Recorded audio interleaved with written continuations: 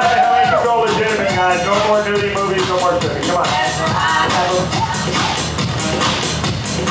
34 years old and I'm having a hard time finding that one girl I'm going to be with for the rest of my life. My most recent date, the girl asked me, where is Connecticut anyway? I'm single, I live alone, and I have 2 cats. People are starting to ask questions. Pretty easygoing person.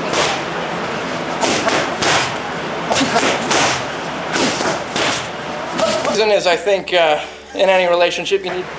I want to have a family. I'm 34 and all my friends have families and I look at them and everybody works 40, 50, 60 hours a week and then they get to go home to the people that they care about most, and I don't have that right now. And when I was younger, it's not what I was looking for, but now it's everything I'm looking for. That's why. Another reason is I think in any relationship you need to be flexible, and I'm extremely flexible. Roll, two. Shut down. Lighter base. Lighter base.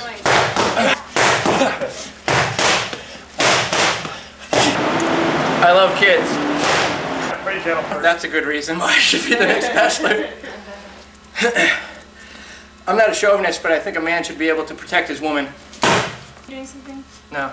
Just licking his ear. So, I've been dating for about 16 years and I still have yet to find a girl who will let me bring a date to my wedding. So, you know what? Whatever happens, happens, but I'm not there to make myself look great or to seek fame or anything. I would love to find someone worth it. It's hard to find one girl who is, well put together, confident, smart, funny, and to have the opportunity to have, 25. See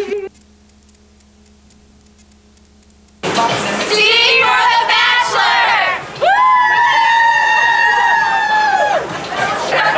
In the meantime, while you're reviewing this tape, I'm going to go ahead and practice picking up girls.